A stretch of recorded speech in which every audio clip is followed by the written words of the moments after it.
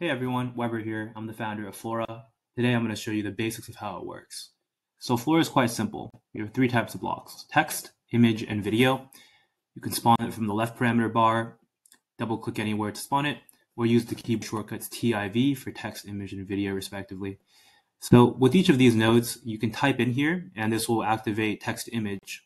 This will activate text to video, and this will activate text to text. So here let's generate something here. Here you'll see all the different types of models. We can choose Flux Pro for now. Here you'll see different aspect ratios. This will enhance the prompt, and this will save to the left parameter bar. You can also export and expand later. And this is variations, which I won't touch on for now, but it lets you generate more styles similar to this. So you can go down stylistic rabbit holes. Here you can choose how many generations you want. So if I click 4, it would generate 4 at once. For now, let's just do 1. Here you'll see a text node. You can do things like connect an image into this and then describe it, for instance, which is really useful. Or you can just use it like a typical text-to-text node. Here we have video. So you also have Sonnet and GPT here. That's kind of a gnarly image.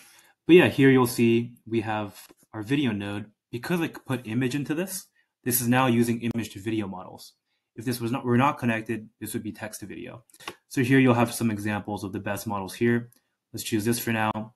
I'll also quickly show what it looks like when you spawn many at once. You'll see this here. On the left parameter bar here, we have your assets bar, where you'll see the things you uploaded, the things you saved, your generation history of all your past generations. Here you'll have comments. So let's say, hello. On the top right here, you have real-time multiplayer. So when other people are in this project, you'll see folks here. You can also copy your link and share it with someone else, and they can come into your project. Or you can publish your project to community so other people can fork it as well. So that's kind of a quick overview of how the nodes work. I'm going to delete this real quick just to show you one last thing. Here we have flows. So this is examples of pre-made workflows that can get you started.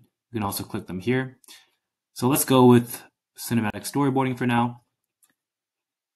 And here you'll see a populated example of how you might use FLORA. But of course, there are many different ways to use text, image, and video models to build really interesting creative workflows.